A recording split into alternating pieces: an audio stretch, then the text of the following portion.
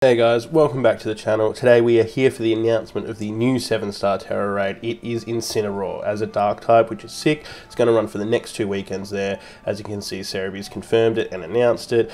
This will be a very cool raid. Very excited to fight Incineroar.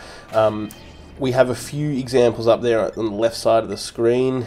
We'll go into Incineroar's kind of build and what things he has. So obviously he has that Intimidate as a hidden ability, which will mean that an attacker is going to struggle a little bit more. He does has even defense and special defense, which means I would be leaning to a special attacker, but that Intimidate should only activate once during the fight.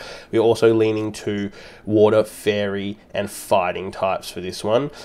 We could go ground and rock as well, but we will see. There was nothing that was kind of pointing out to me super early on, so I've picked 3 here just starting off the bat with that Azumarill, with that Belly Drum build that we've used many times before. I think this has potential to be able to clear this quite easily. It just depends if we can tank those hits, but as we are Water Fairy, hopefully we do have those resistances, especially with those abilities there. Obviously Sap Sip are going to be irrelevant, but Huge Power might be alright there. Next up, Grimmsnarl has a massive attacking stat, Dark and Fairy, which means he will be able to resist those dark attacks and be neutral to fire, which is fine.